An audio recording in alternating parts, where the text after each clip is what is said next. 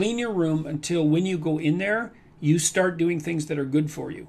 So because cleaning it isn't just organize. It's not just making sure that it's not messy, man. It's organizing it so that it's a place where your being can properly manifest itself. It's a place that should invite you to do the things that are good for you in the world.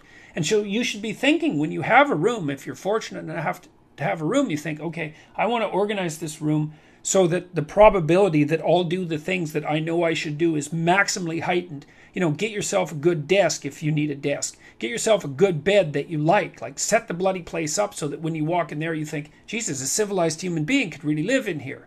And then every time you walk in there, your room will remind you that the proper way to behave in there is to behave as a civilized being. Responsible, intelligent, forward-looking, articulate, you know, concerned about doing what's good in the most courageous and responsible possible way.